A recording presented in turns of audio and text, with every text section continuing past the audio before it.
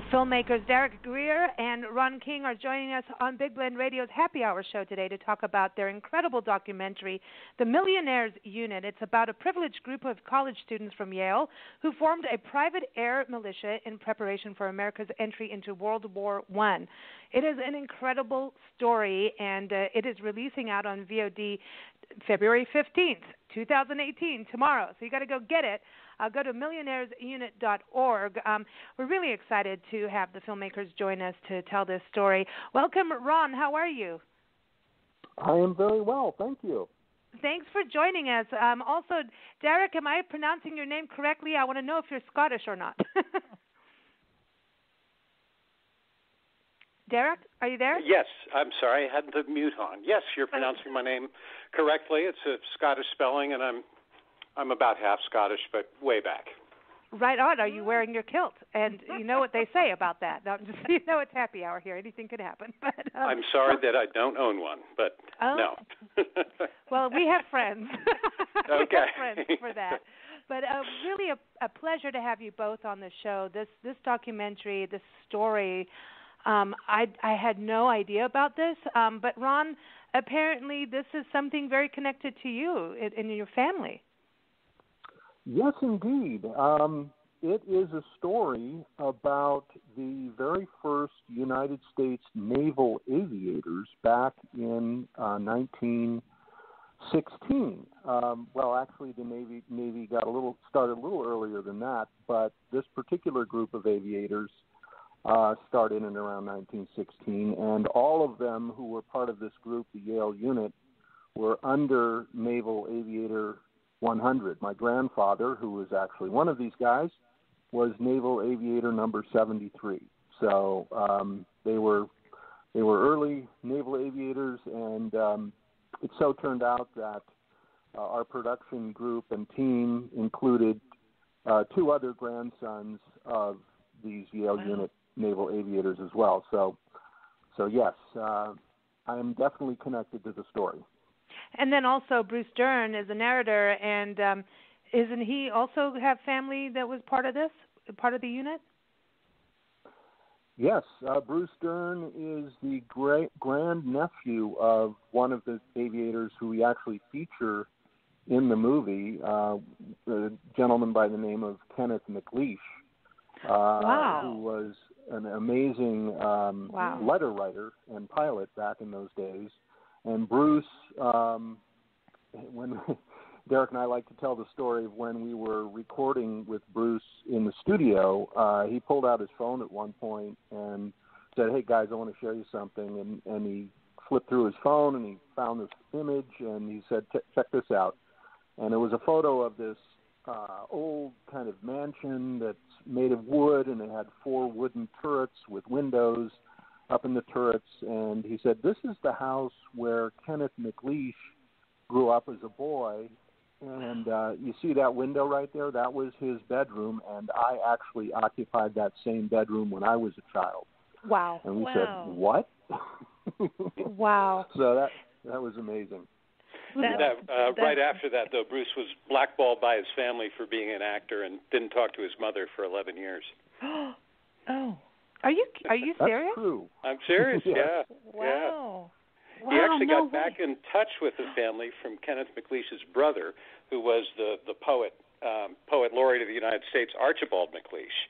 And he had written a play that Elia Kazan directed, and Bruce was one of the actors under contract to Elia Kazan. So that was sort of his readmission back into the family.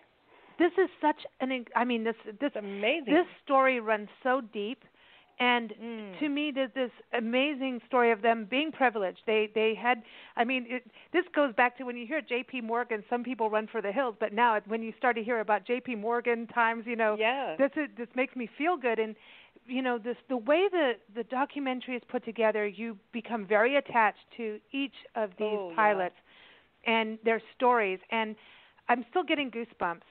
And it's moving. It is so moving, and the letters, how you put this together is very Ken Burns to me because of the way he's done things. Like I've watched Eleanor Roosevelt when he did that, and then when he did the story of the what was going on with the Dust Bowl. There was these ways of doing these photos and telling people's stories and having, the people on there talking, just reading these letters.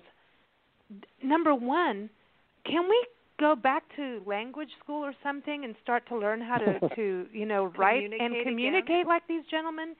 I mean, it's almost a lost art, isn't it?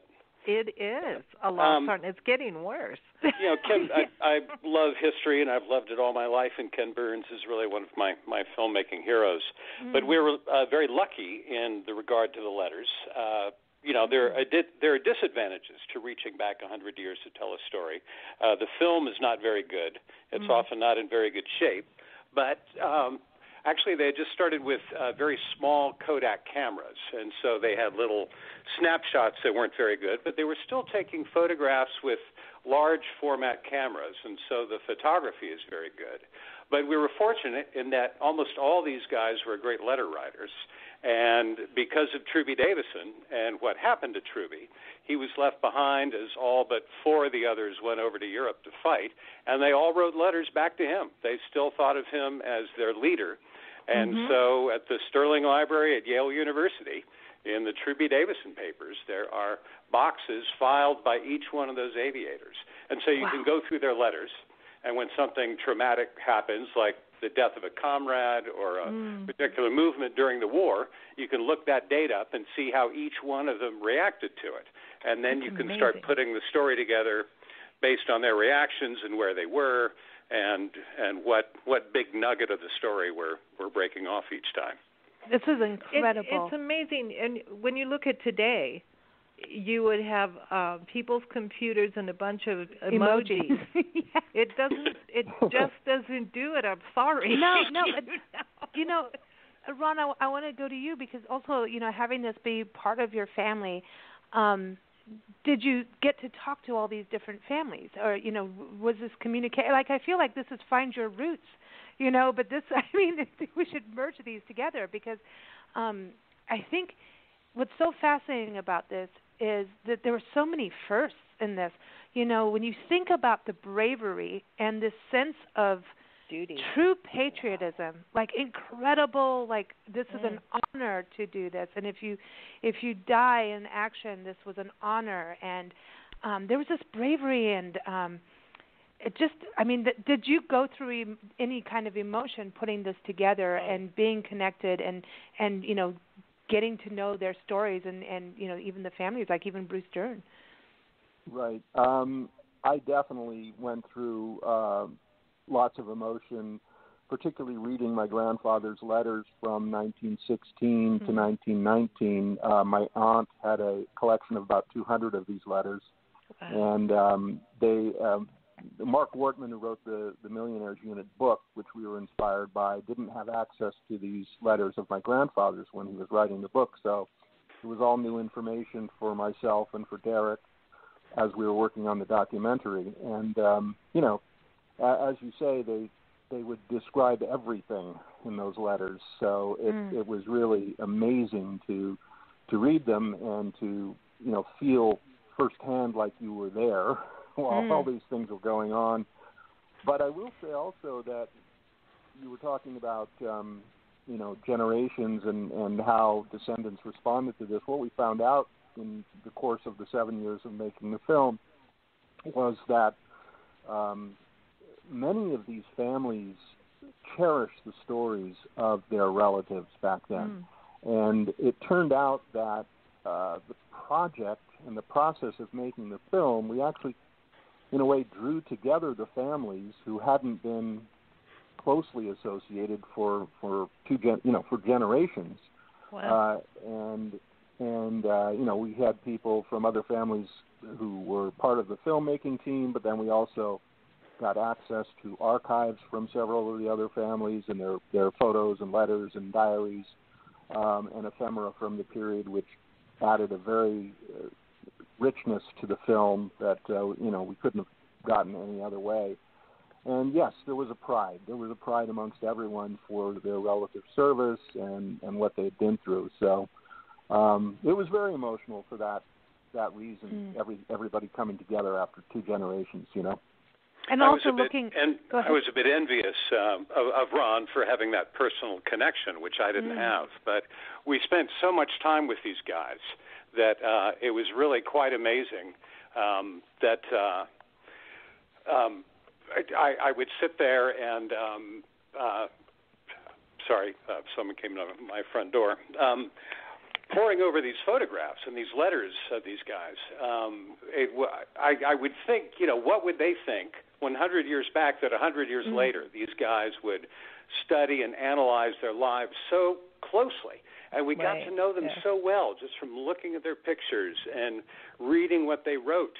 And then I went to Europe and I filmed some of their graves, and all of a sudden to be standing over the remains of Kenny McLeish was incredibly moving. It was really powerful. It's interesting to me because when you hear the word millionaire today, this kind of dedication to fighting for our country doesn't necessarily come to mind. In fact, I think it's more of probably more of a negative than you just wouldn't think that you would. I'm just amazed at young men who are privileged who had the dedication that they did. Because would that happen today? I wonder. Yeah. Well, so many things have changed about our country and our society. And Vietnam really destroyed a lot of that culture. I mean, that's when the ROTC was kicked off the Yale campus in 1972, and that really was rather damaging. These guys were rather selfless, and they were prescient about what was going on. But also, since they really were wealthy, and the world was really their oyster, they could have done anything. And exploration had already happened. The frontier of the United States had closed.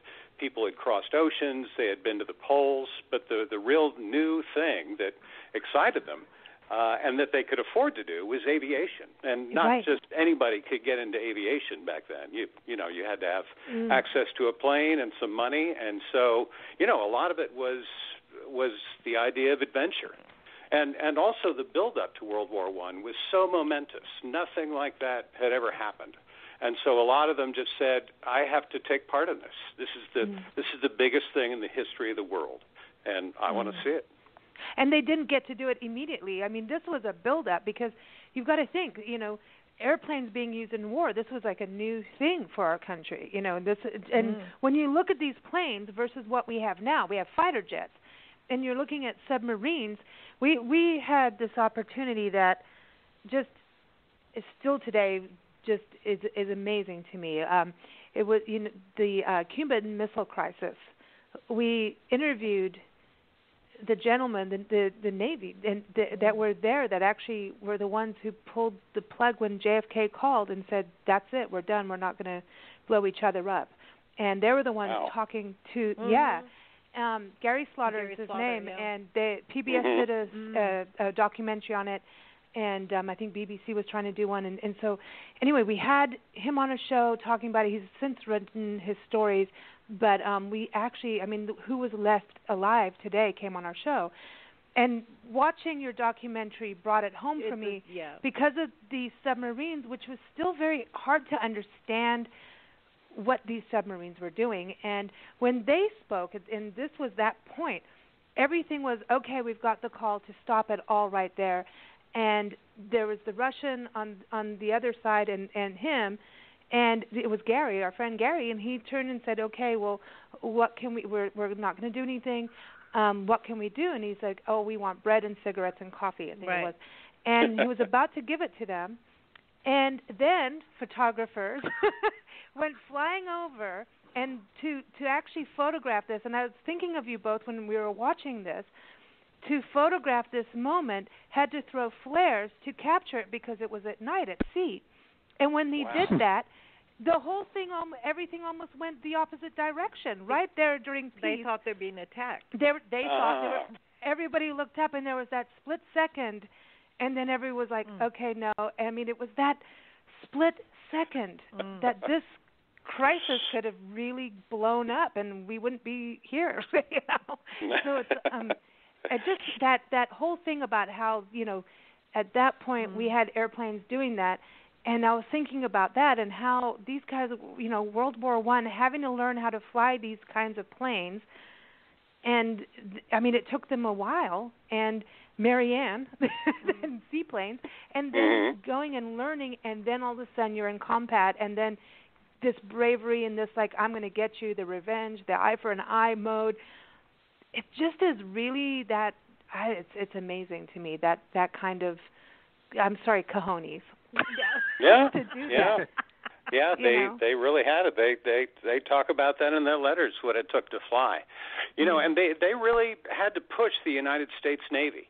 The Navy was thinking that, it's great to have observation planes, but I'm not going to give up my battleship to put a huge ramp on top of it so that this little flimsy plane can fly off and on it. And so it really took them pushing, and it really took the vision of Truby and Robert Lovett and a few of their others, to get ready so that actually when we belatedly did go to war, the Navy turned around and these were about the only guys that were ready. And it was only a matter of months, but naval aviation were the first Americans in Europe joining the war, and Robert Lovett was the first one who flew a combat mission.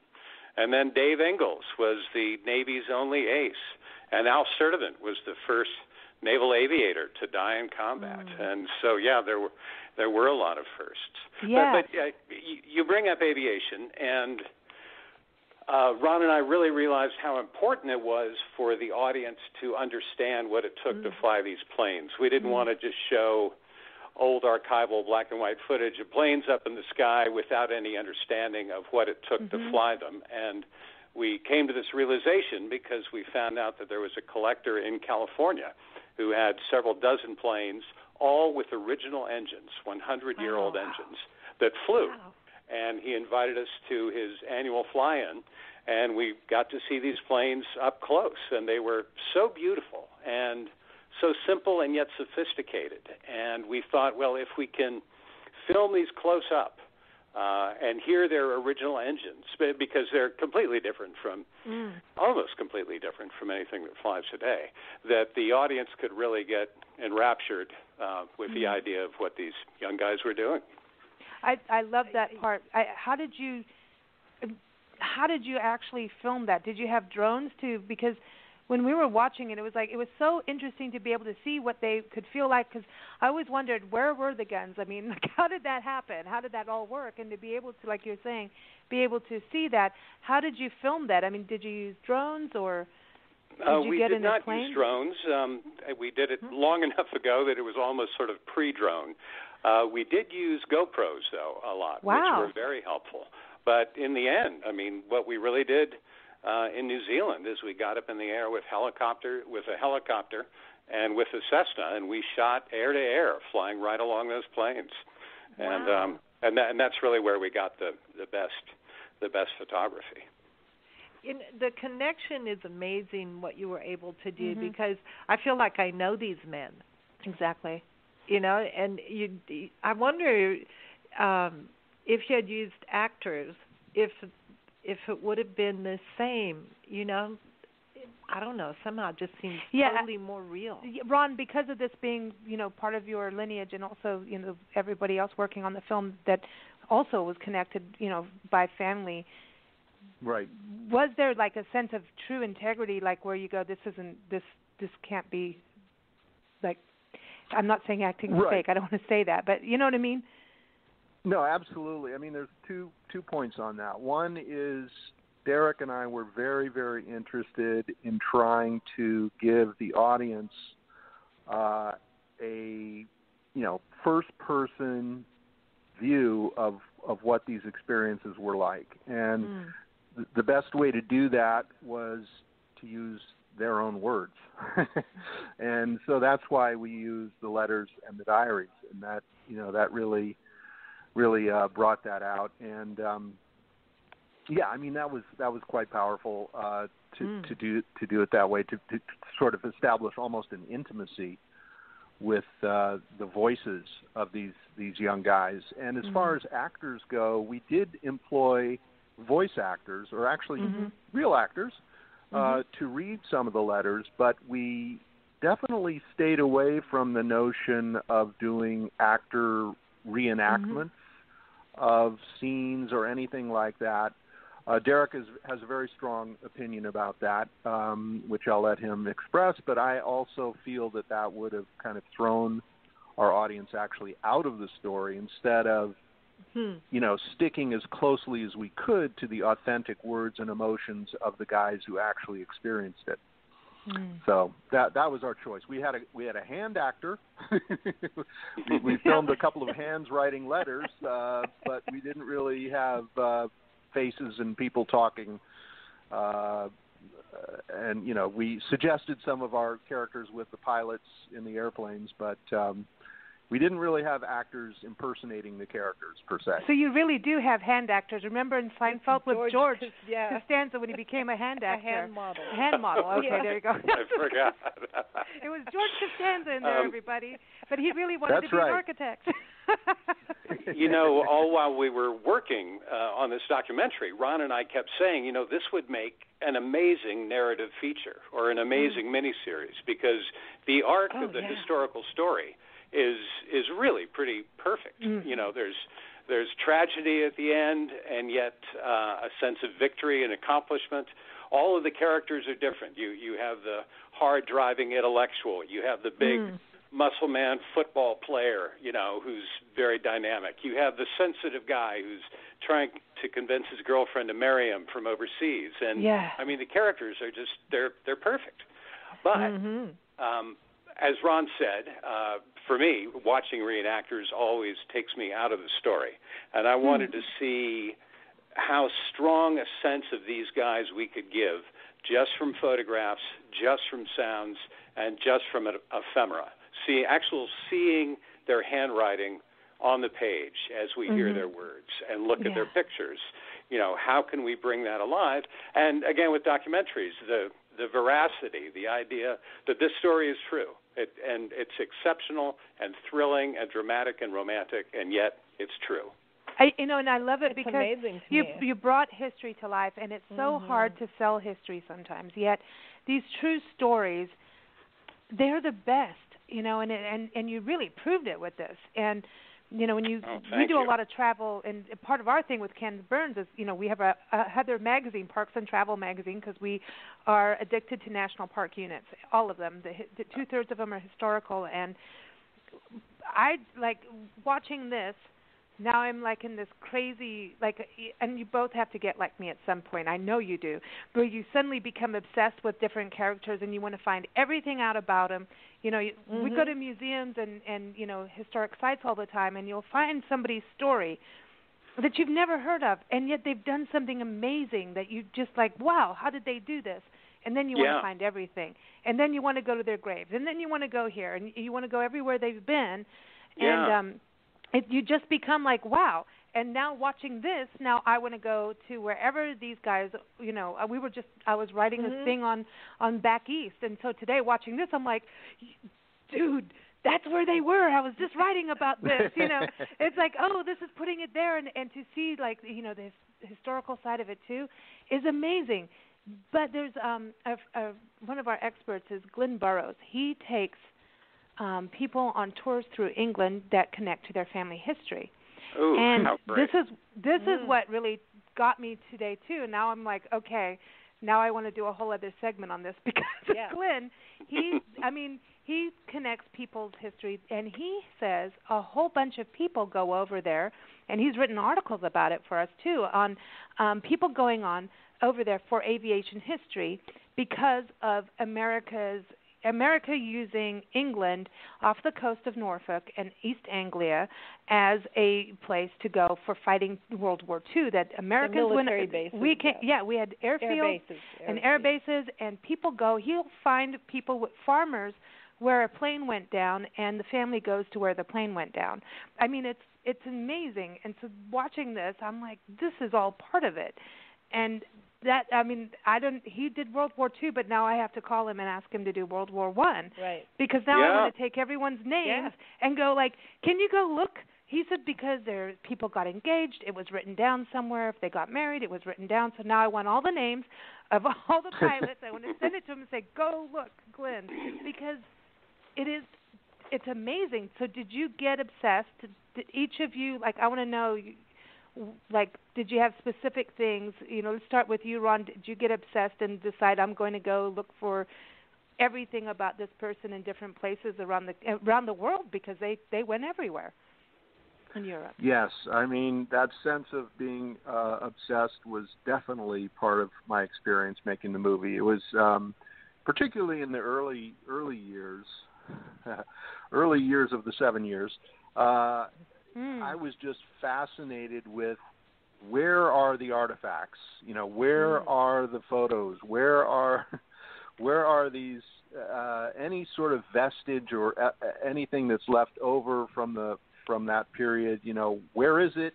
I'd love to see it. And you know, it's lucky that through the course of making the film, we actually got to see and touch things and find things that were part of their story that, you know, at the beginning of the process we didn't know anything about. I remember one of the things that turned up during the course of making the film was Truby Davison's diary that we didn't know about, and suddenly one of our connections, one of our family members had a copy of it, and it was like, oh my gosh. Wow. And then we got we got copies of that. Later on, I went to the Ohio Historical Society in Columbus, where my grandfather's papers are, and I didn't know what was there. I wanted to find out more, so I ordered all the boxes to be brought down. They opened it up, and there inside one of the boxes were my grandfather's goggles from World War I. Oh, wow. I mean, I was like, you're giving me goosebumps. You guys, stop it. Wow. A story I like to tell is that Truby Davison had done an oral history, I think in the 50s. It was at Columbia University, and we were fairly far along with the script, and Ron wanted to get it, and I didn't think it was going to be very important, but he went ahead and got it. And the early part of it talked about him and his brother when they were 15 and 17 going up into Alaska, that their dad had sent them up there with some mining engineer of some mine that he owned. And that's when they found out about the beginning of World War I, when they were in the backcountry. And I thought, well, that's a pretty good way to open the film. And I started looking for archival stuff from Alaska 100 years ago, and a couple months later, on one of our fundraising conference calls, Harry Davidson says, "You'll never believe what I found in the attic last night." He found a photograph album of their trip to Alaska. And he said, "I would not have known what this was without this oral history," where Truby just kind of mentions it offhand, that Ron had gotten. So it was a lovely coming together of all of our actions. I've been obsessed with World War I for 10 years now, and I have several hundred books literally on World War I. And we're in the centennial now. And because of the centennial, but also because of Mark's book, which came out in 2006, and because of our film, the French have gotten in touch with us. And Mouchik, one of the air bases where they flew from, they built a new memorial there to the American pilots. And a month or two ago, I got a letter from a man in Belgium, and he said, "Can you help me?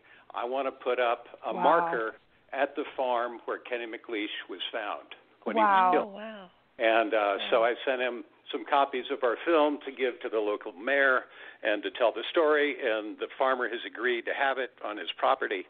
And so all of these things are popping up. Oh, well, we got to call Glenn. I'm telling you, we got to do a World War I thing. There's going to be more to this, but it's amazing. I was saying to Lisa, you hear a lot about Vietnam War, and you hear a lot about probably because MASH, about Korea, and you hear World War II, but rarely do you hear anything about World War I. And I don't think that. I also think it's hard to get that kind of history because sometimes when people come home from war, they don't really talk so much. And so you do need the letters that they were writing, and that's such treasured things that you were able to get that. Is there a museum? To me, there should be a national park dedicated to them. I'm sorry. Like, can we go where, the Marianne was, the seaplane, and put a park up there for them? Well, there are several good reasons why we never hear about World War I. And we got there rather late. But journalists were not allowed on the Western Front. And so they made up a lot of stuff about what happened for the newspapers back home. And it was very hard for Americans to understand what was going on. But then when they did get over there, they took part in the huge Meuse-Argonne battle in September, October, and into November, I think. No, not quite November, of 1918. And it was just a brutal, brutal slog of a battle. There was nothing dramatic about it. There was no Chancellorsville where, one army snuck around behind the other. There was no Gettysburg. There was no charge up Bunker Hill. It was just fighting against these entrenched Germans in 3 walls that were named for the witches in Richard Wagner's Ride of the Valkyrie, or Siegfried, his opera, and it was really a horrible experience. And yet, the war was so important to us as a nation. I mean, it really destroyed Europe. Even though World War II was 5 times bigger, World War I wiped out 4 empires, changed the map of Europe, and so destroyed all of those countries that it allowed America to step into the vacancy onto the world stage and become the superpower of the 20th century. And that would not have happened had Europe not destroyed itself. You know, the Industrial Revolution had come to us late, and we still had a ton of resources, and Europe knew that and badly needed them. But it's really the war that made America, what she was for the last 100 years. It's interesting because when we lived in England, it was in the early 80s. We just left Kenya. We were living there, and then we moved to England. And everywhere we went, they kept going, "You were late for the war." They didn't say it that way. You were late for the war. Yeah, and it really. was everywhere we went. I didn't know what they were talking about. I thought they were talking about Vietnam, and I was like, I'm not sure we should have been there. I know. So it was I know. So it was a very interesting thing. But the other part of it too is watching these young men.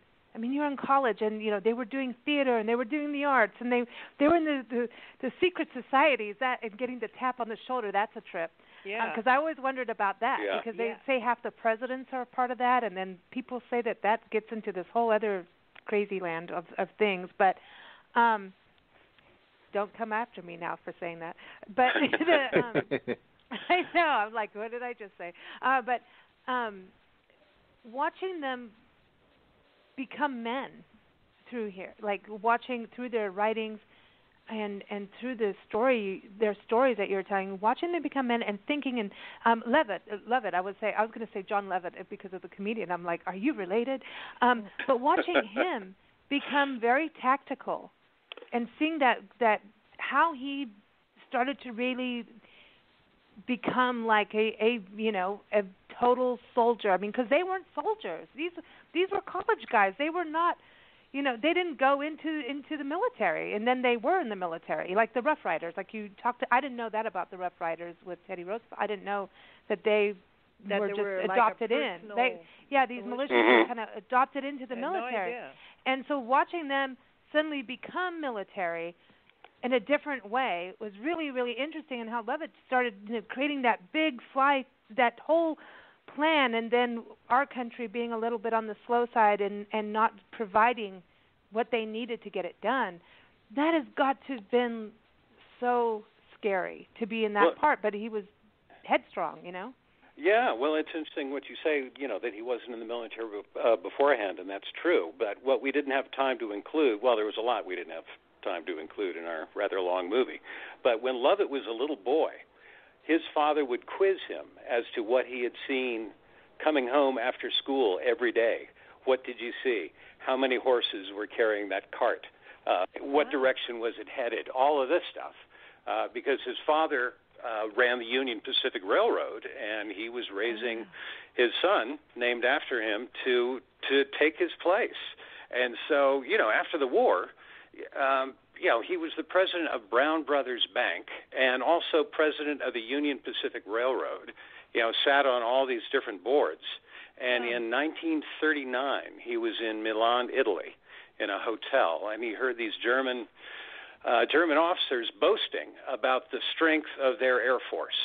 and what they could do with it. And he came home, and he was taking his annual tour around the country to look at all the Union Pacific stations and rail yards and everything, just to see how everything was going.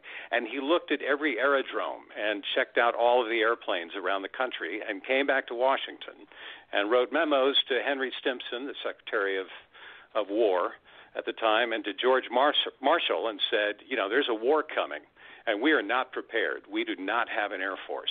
And so on top of his other jobs, they made him Undersecretary of War for Air, and he started assembling an Air Force for World War II. And, he was an amazing man. He ended up in the CIA. I mean, that's crazy. Yeah. And he wound up being, Truman's Secretary of Defense during the Korean War. It's amazing where these gentlemen went, and it's just, I'm so glad you found the story, because I just don't think, I had no idea, and I have to go read the book now. Yeah. Can you tell everybody the name of the book and the authors for everybody to know for that too? Because I want everyone to watch this, and I think we have to all read the book too if we haven't. Well, it's the same title as the film, The Millionaires Unit, though there is a different subtitle. And the author is Mark Wortman, W-O-R-T-M-A-N.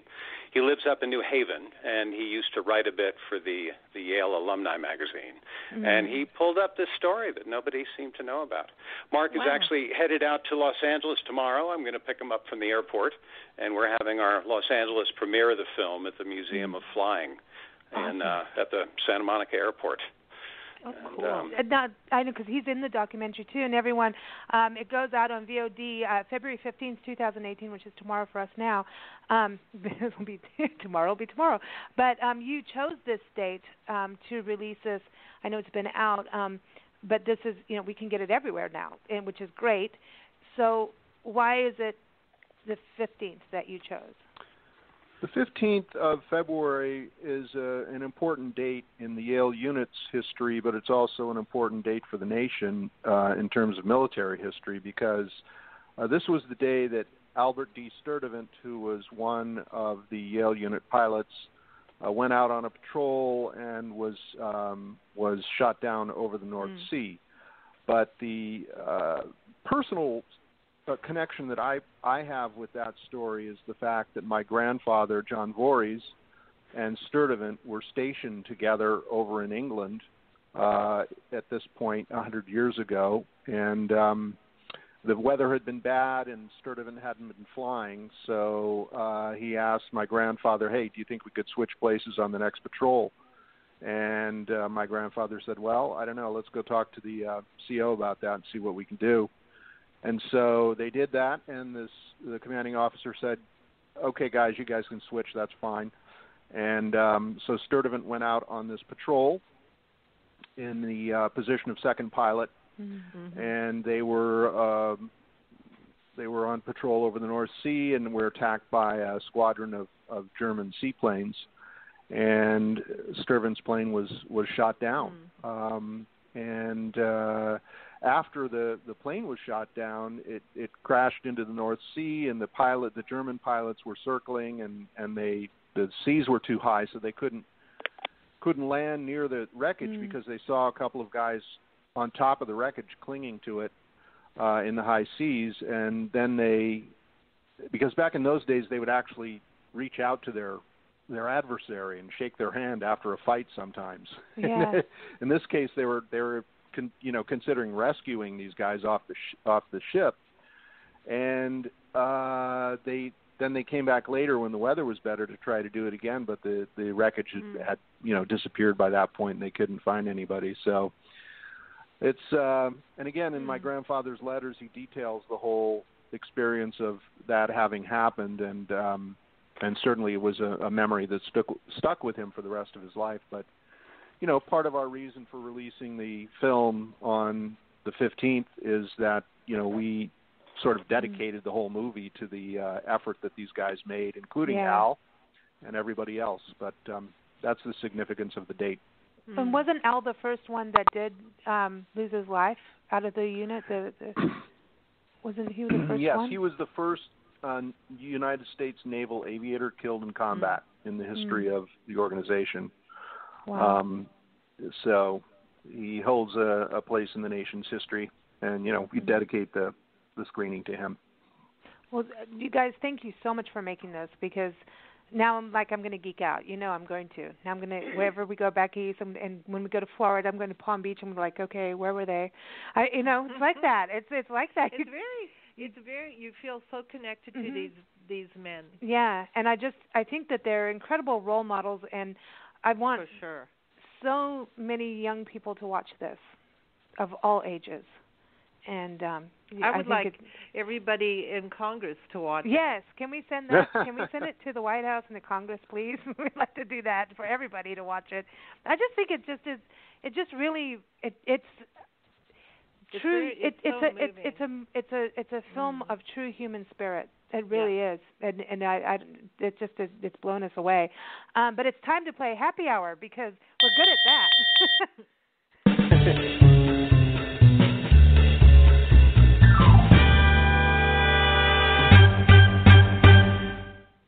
Okay, so we want to know from each of you, if you could spend happy hour with anyone, who would it be? They could be alive or passed on, or fictional if you want. And where are you going to spend happy hour? What are you going to talk about with them, and what are you going to have to drink? So let's start with you, Ron. Sure. I mean, my dream would be to hang out with my grandfather and his buddies in some airport bar that overlooks the landing strip, and watch the airplanes come in, and maybe knock back a couple of beers and talk about what their experience was like. I'd love to be able to speak to them in person if they were willing to talk about it, which hopefully they would be. In my dream, they would be. To find out from them what it was like to fly airplanes in 1916 and and deal with the challenges that they did. Most of these guys went on to become the CEOs of air stations, both in the United States and overseas, including my grandfather, who came back and was running Hampton Roads for a little while the regular commanding officer was out. He was subbing for him, but the things that he talked about when he was running the air station were amazing. And I'd love to hear more about that. So I think that would be my dream for happy hour. I like that. And can we put Orville and the Wright brothers in there? I'd like to see what the Wright brothers... I'd love to have, sure. Wouldn't it be cool for them to be there? I think they're all up in heaven toasting you guys. I know, they're sitting on clouds. Yeah. They're like, thank you. Yeah. The Wright brothers would be cool for them to see. That would be. And Glenn Curtiss too. He was a contemporary of the Wright brothers, and he designed most of the airplanes that the Yale Unit guys flew. He was an amazing inventor and an incredible mind and very industrious gentleman. Love to be able to chat up with Glenn Curtiss about his early aviation experiences as well. I think anybody that now we have people because those suits that you can fly around in. Those guys. Can you imagine that? The Gaultier. Yeah, I was thinking about Gaultier. That invented the hot air balloon. Because they used that at some point. Yeah. That to me, people who had this vision of being up in the air and doing things, that's crazy. I mean, even in the documentary when you talk about where they changed tactics from going over the ocean all the time to actually going over land and just going right there. I mean, that was some crazy stuff. That was I was like, dude, that's what reminded me of how the fire, how did you get that footage, by the way? I know we're in happy hour, but how did you get that with all the explosions and here comes the planes going across? Where did that come from with the green, big flares of green? Yes, the green balls were a big exploration for us. We really wanted to know more about them, and we did a lot of research to try to find out the technical details about this particular type of munition. But it was some type of an exploding bomb that released some sort of green material that would try to land on the airplanes and catch their wings on fire. It was, and they would shoot up in a string, so you'd see them like a string of pearls firing up into the air, and then they would circle around. So we tried to figure out how we're going to depict that. But what we ended up doing was using some authentic photographs, still photographs, and then doing some animation over that. Wow. Cool. And moving the camera around to create those shots. But that was That's really cool. fascinating. Yep. Wow. Okay, so Darroch, let's talk about you and your happy hour choice. Would you like a green drink? I'm sorry, was I muted? Can you hear me now? Yes. Oh, okay. Boy, that's a tough one for me. It could very well be Duke Ellington or Louis Armstrong. Okay, we can have both of them. We can have them both. I can? Okay. But it could also be Barbara Tuchman, who's one of my favorite historians, and Ingrid Bergman, whom I think is not only a great actress, but a really interesting, dynamic person. And then everyone says Abraham Lincoln, though he wasn't much of a drinker. I'd be having a martini, and I would let Mr. Lincoln talk. I wouldn't mind meeting Ernest Hemingway. But most of all, I think it would be my dad, because he passed away and never got to see the film. Oh, no, that's, you never know. I do have something that is cool for you because you're a Hemingway fan. We have a guest coming up on the show. We haven't scheduled the actual date yet. His name is Robert Wheeler, and he wrote a book called Hemingway's Havana, a reflection of the writer's life in Cuba. And it's coming out March 20th, and he's traveled all over the place following Hemingway's footsteps. So I know. I'm just in the middle of booking this, and I'm like, that's wild. You guys get me obsessive about people here. Oh, yeah. It's just there's so much interesting stuff out there. Really something. So check that book out if you're a Hemingway fan. So, wow. Yep. Okay. So, but you didn't say where you're going to have this martini with this entire party that you're having. I love France, and I've been there quite a bit now, and so it might be somewhere in France. But I was also just in the Maldives, and I'd like to see more of the Indian Ocean. Boy, I'd have to think about that. It would be in France. Definitely in France. Okay. Well, we could go to the Maldives, too. I mean, why not? Yeah, you're right. It's our choice, right? We can do anything we want. It's happy hour, and that's that. That's the rule. Thank you both for joining us. We do have a special song to play. I can't wait to hear what it is. We love to play special songs, but I want everyone to know to go to MILLIONAIRESUNIT.org, Amazon, Netflix, all those places you can get this. Go and watch it. You are going to get everybody that you can to watch this because it will move you and it will inspire you to learn about all these people in our history. I love things that come out of the vaults, these kind of stories, and it's a true story, and there's so many stories in there. You guys could do, like, offshoots of this, right? And I'm just kind of nudging and saying. Well, actually, if you get our DVD or Blu-ray, there are 4 supplementary films on it, and one of them is just on what it took to fly the Sopwith Camel. But one of them is a making of, and so you could sort of take an armchair trip with us and go to Lake Cuco, where we filmed the only flying boat in the world, and go to Europe, and go to New Zealand, where we filmed with all of Peter Jackson's airplanes.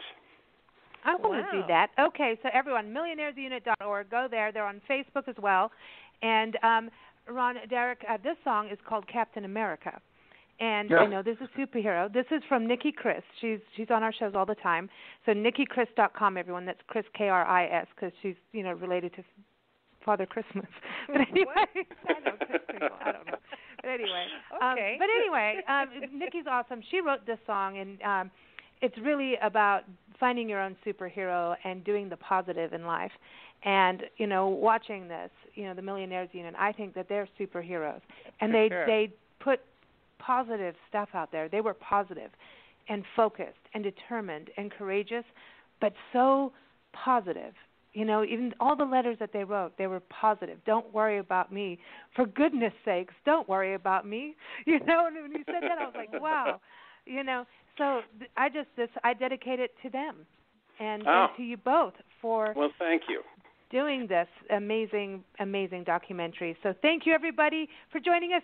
And we've got more on the show, of course, but here's Captain America. Thank you, Ron and Darroch, for joining us. Thank you so much. Thank you all. Thank you. What a lovely show. Thanks. Thank you. Come back anytime. I'm going to call you when we get Glenn on. We'll do World War I airfields in England. Seriously. Good. Please do.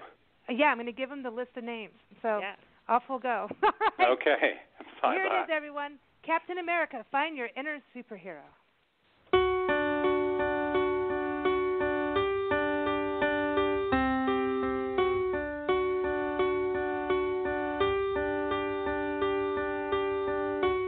Sleepy boy turned quickly into a man, wants to do what's right the best that he can.